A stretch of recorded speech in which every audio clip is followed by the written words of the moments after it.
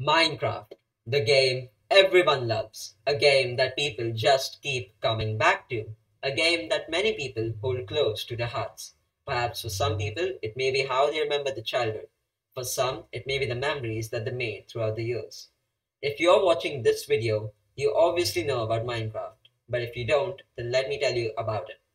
Minecraft is a sandbox video game developed by Mojang Studios. The idea originated in the mind of Marcus Notch Pearson. After several early tests, it was released to the public, and the rest remains history.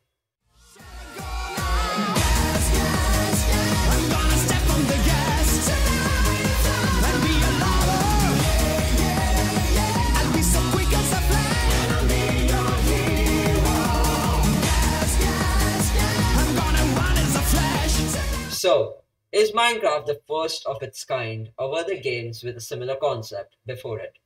There was only one. Only one. Infiniminer, released 3 years before the public release of Minecraft. Infiniminer was the main source of inspiration for Notch to make Minecraft. Infiniminer was very similar to Minecraft, having the blocky kind of style, sandbox multiplayer, and mining, but it was limited only to this extent. Notch wanted to make a game like Infiniminer, but with RPG elements involved in it. That's why today you have zombies, creepers, skeletons, piglins, Herobrine, and many other entities in the game. Infiniminer was originally intended to be played as a team-based competitive game, where the goal is to locate and excavate precious metals and bring the findings to the surface to earn points for the player's team. However, as the game gained popularity, players gravitated towards the emergent gameplay functionality of building in-world objects. Sounds familiar? Yes, they basically started playing Minecraft inside Infiniminer. Obviously, they didn't realize it back then. Infiniminer was increasing in popularity. It was doing good, but when all seemed to be good, one fatal error, caused Infiniminer to fall flat on its face. After 1 month of the release of Infiniminer, the source code was leaked, and the studio responsible abandoned development of the game. This allowed hackers to modify the game to make mods, which is not necessarily a bad thing, you might say, because look at Minecraft. There are so many mods to play with and look for. But the thing is, only some of Minecraft's source code is open to the public. Only some of it is open to the public. But in this instance, the entirety of Infiniminer's code was free to be edited and modified. This gave so much power to the public, it is just crazy. It's like being an op on a Minecraft server. And you know what happens when you make someone an op? They just destroy everything. This is what happened with Infiniminer.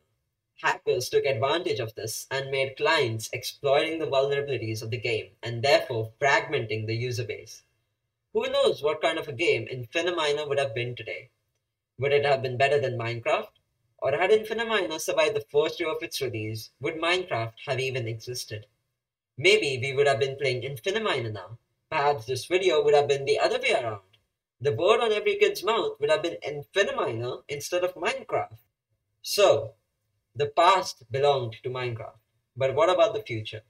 Let's be honest. Minecraft will not stay evergreen. All good things must come to an end. Although we may hope for it not to, it eventually happens. Minecraft just might face its big hurdle, a first hurdle, a competitor.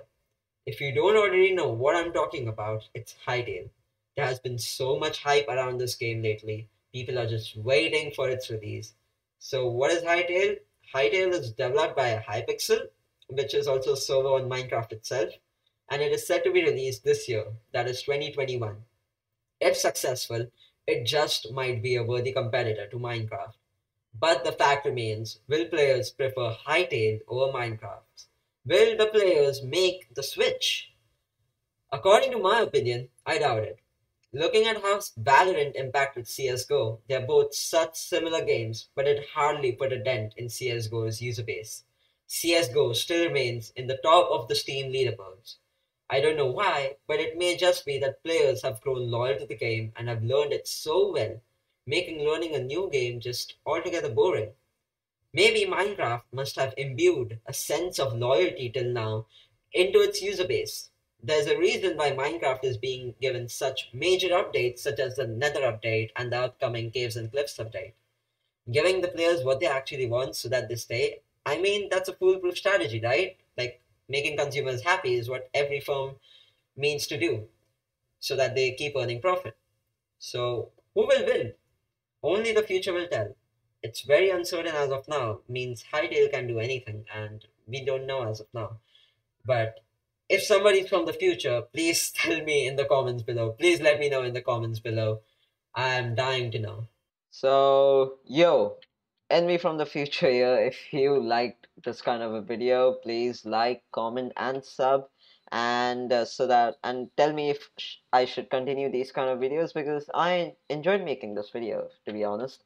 And yeah, if you did like this video and you want to watch more of this content, consider subscribing. It's free. I mean, it doesn't cost you anything, and if you get annoyed, if you get fed up of me, then you can unsubscribe anytime. It's your choice.